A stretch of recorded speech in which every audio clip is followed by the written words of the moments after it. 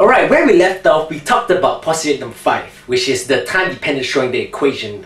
We mentioned that the dynamics of a quantum system, how a quantum system evolves with time, is regulated by the time-dependent Schrödinger equation. We also mentioned that the equation is not easy to solve. So remember, bear in mind that our objective is like this. Given a quantum system, or given a system at time equals to 0, we want to find how the system evolves with time. So if we want to talk about a particle, we know that a particle is given by the wave function, so we want to see how the function evolves with time.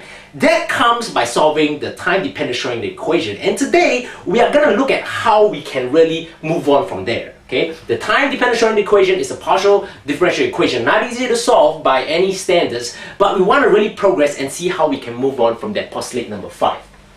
Okay, so this is how we're going to start. In the position representation, the time-dependent Schrödinger equation is given by this equation over here, okay? I times Planck's constant reduced h bar of the time partial derivative of the wave function, okay, in terms of x and t, okay, is equals to minus h bar squared divided by 2m, the Laplacian operator on that wave function, okay, the state of the system, plus the potential, okay, which is Vx and t, again, because the potential can evolve with time. That's why it's called the time-dependent Schrödinger equation, applied to the wave function. Okay, it's given like this over there. I want to point out a few things. Remember, this triangle, okay, is the Laplacian operator. And this is really also the potential operator. Now, we have not specified what the potential is. Remember, we are dealing with particles moving in various potentials. I'm going to describe what these potentials are as we move on. And these are operators, right? They are operators. We need to break that out of our mindset. You know, they're not really like quantities, or functions. They are operators to be applied onto the wave function. So this is a very general statement, and it's not easy to solve, okay? It's time dependent. So why is it time dependent? Well, basically because I say again, the potential can change with time. But what we're going to proceed on, okay, from this lesson and subsequent lessons, the potentials that we are dealing with, they are going to be time independent. Alright, so we got Schrödinger's equation, the potential, okay, which is also inside the Hamiltonian. Remember, the Hamiltonian is the operator onto the wave function. There can be time-dependent potentials and time-independent potentials. So our lesson from today and henceforth is going to look at the time-independent potentials. Now, you will find, okay, that, you know, when we move on to the time-independent potentials, really the calculations go into another section, okay? They are like the time-dependent potentials, because time-dependent potentials are very difficult to solve. So remember, we're going to time-independent potentials. So we consider the time-independent potential Vxt. Vxt is now equals to Vx, the potential just in terms of x. So the potential does not change in time. We got the particle is going to move, right? And the potential is going to be time-independent. It's not going to evolve with time. So when we do that, okay, this now becomes Vx, okay, it's just Vx. So the potential operator is just going to be Vx. This is going to stay the same because we are going to look at the evolution of the wave function. That's why there's still the time factor there, okay? And we want to try to now see what we can do with this time-dependent Schrödinger equation. Now, if we do that, okay, we are left with this partial differential equation. The partial differential equation theory tells us that we can propose a solution. And that is, we can write as separate solutions and multiply them together. The wave function in terms of x and t is equals to a wave function, okay, which is small phi, just in terms of x multiplied by a function in terms of t. Because this allows us, okay, when we put in the time-independent potential inside here, this would give us kind of a separable partial differential equation. Okay, so really we can just propose a solution. The theory tells us that we can propose a solution, a function just in terms of x, which we call as phi, multiplied by a function in terms of t. So today we're going to do some mathematics and see what we get. So what we want to do is that we want to substitute this equation over here, right? This expression over here into what we have over here, the time dependent Schrödinger equation, which is over here like that. Okay, when we do that, this, okay, so we take partial t, we're gonna partial differentiate in terms of t, this wave function over here. Now this is x, so really this, we can bring this out and we just have to partial differentiate this function t in terms of t over here. We have done so like this, okay, I hope you can see.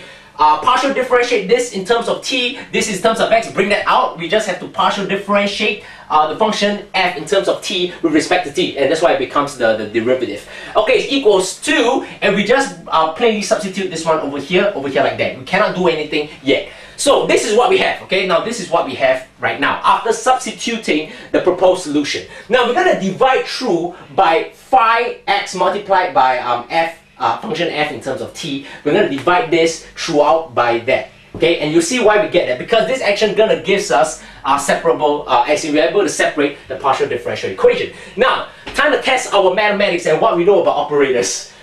Okay, now I'm going to do the left hand side, right? So basically what we're going to do is that when we divide this by this, okay, the phi cancels out and the function f in terms of t goes to the bottom. So this one is set. Now what about the right hand side?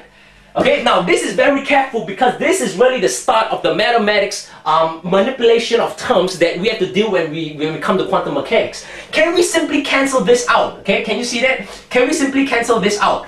Okay, now if we do that, it will be a remarkable mistake because, like I say again, this object over here and these objects over here are operators. They are not like expressions that when we multiply them together. No, they are operators. They operate onto what is given over here like this. So this is an operator onto this function over here.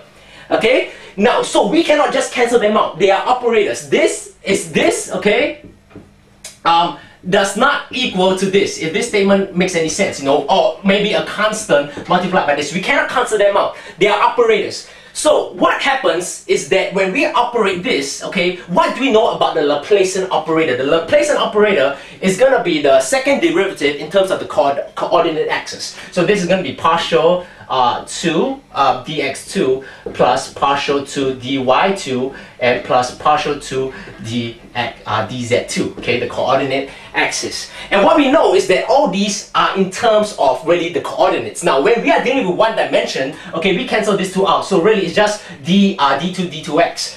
So if I differentiate this in terms of x, I can really extract the ft outside. You see, I can bring the ft outside the operator. This is fine.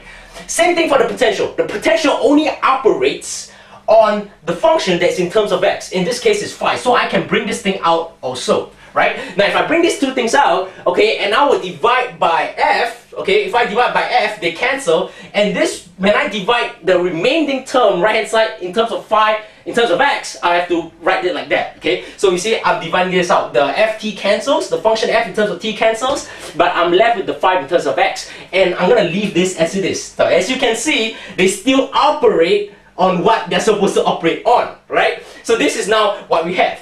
Alright, now what do we notice about this equation over here? The left hand side is an equation in terms of t, expression in terms of t, okay, t, and the right hand side is an expression in terms of x.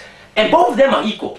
So this would equal to a constant, okay, and we label that constant E, and this has the units of energy. Okay, why is that so? Postulate number 2, remember, for every operator, there's an associated observable. What is the operator that we started out with? We started out with the Hamiltonian. Hamiltonian is written as this over here. But the Hamiltonian, when we apply that to the wave function, to the state of the system, it'll give us the energy. So that's why this is equal to the constant energy, units in terms of energy. So what we want to do is now we want to solve this, alright? Separate the solutions and solve them together. So we're going to pair this up with the constant E, solve that, and later pair this up with the constant E and solve that. So going back to the equation that we have, now we just want to look at this part. Okay, and very quickly going through. Now I bring the phi x over, I will rearrange, bring this phi out. Okay, what I get is this equation over here, and this is what we call the time independent Schrödinger equation, and this is the equation that we're gonna pick up from. Solving the time independent Schrödinger equation. Now, why can we solve it so easily? Because we have eliminated t from the equation. Alright, now quantum mechanics, when we are dealing with the time-independent potentials, the beauty of it is that we are left with solving the time-independent Schrödinger equation. Why is that so? Because, remember, we have already solved the function f in terms of t, right? So we are given the state, okay, which was previously in terms of x and t, which it still is, but now, all we have left with is that we got solve the complex function, the complex wave function, and then just multiply that by e to the power of minus I e t divided by h bar. Okay, now there's a special name for this. This is called the time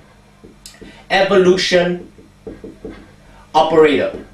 Okay, so essentially what we have is that we have solved the Schrödinger equation, okay, for a time-independent potential. The solution that we got is this solution over here, okay, capital phi, okay, is equals to phi x multiplied by e to the power of I minus I t divided by h bar. This one is always stays as it is, and we get the complex wave function by solving the time-independent Schrödinger equation. Now, maybe you can see it as this, alright? We can solve the time-independent Schrödinger equation, which is easier to solve because it's just an equation in terms of x. Okay, we have to just simply apply the time evolution operator, and when we do that, we have solved, okay, the states of the quantum system for all times.